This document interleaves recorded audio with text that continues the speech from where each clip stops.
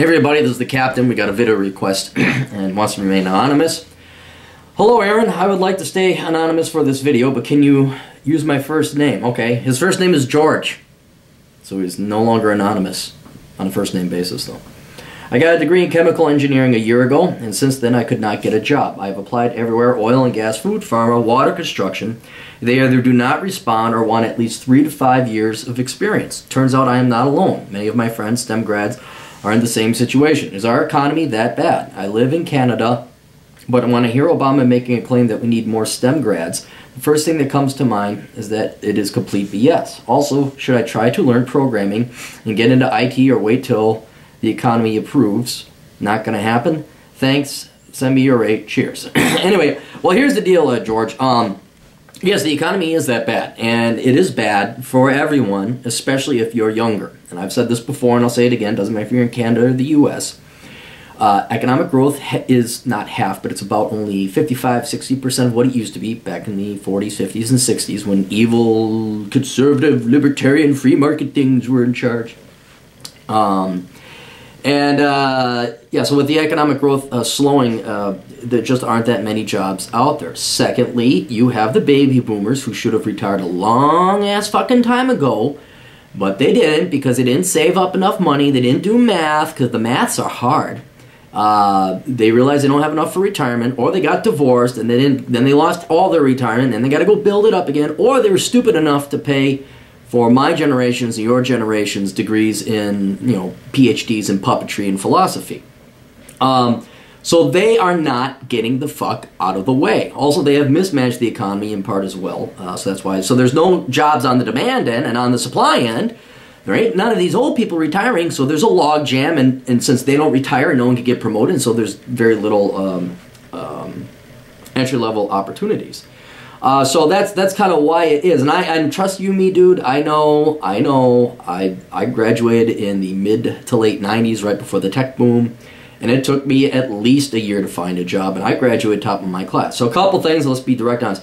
Did you graduate from a good school? If you did, it could still be bad. But if you didn't graduate from like a really good school, yeah, that's the problem with going to like, an average school. I'm not talking like a fly-by-night school. You can just go Big Ten university.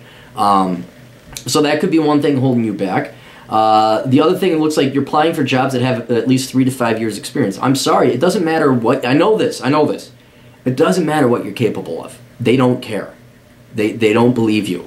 And on top of it, again, there's no jobs available for what you've been trained in. You have to go entry level, and it's going to be below your skill set. It is. Just get used to it. So you got to find, maybe lower your sights a little bit and find jobs that require no experience. And if that's not the case, you can't find it, then it's, I don't know. But yeah, it is that hard. But yeah, 3 to 5 years experience, they're not going to take some kid fresh out of college. Also, are you looking all over the place? Now, I know you're looking at different industries, but man, get ready to move. That's it. I mean, go to Calgary, go to the Fort McMurray area. There's the Bakken oil fields. Find out where they're hiring and go there. That's where you got to go. This is not, World War II where America and Canada remain untouched because there's no ground war at our place. And you could stay at the factory for 5 years and we need everybody. Well, the jobs are over here, now they're going to be over there, and then they're going to be there. And yeah, so you just got to find out where the jobs are and go and apply.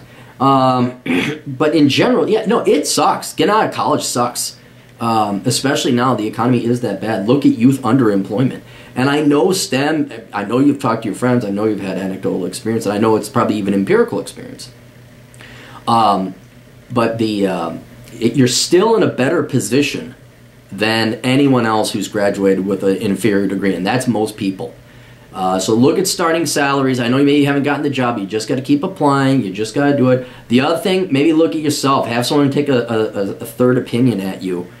I don't know. I mean, you pick your nose in the interview. Do you present yourself? You're in a suit. I know these are dumb questions, but I got to ask because, yeah, it doesn't make a lot of sense that a chemical engineer isn't getting a job a year out of school. But yeah, so those are my thoughts.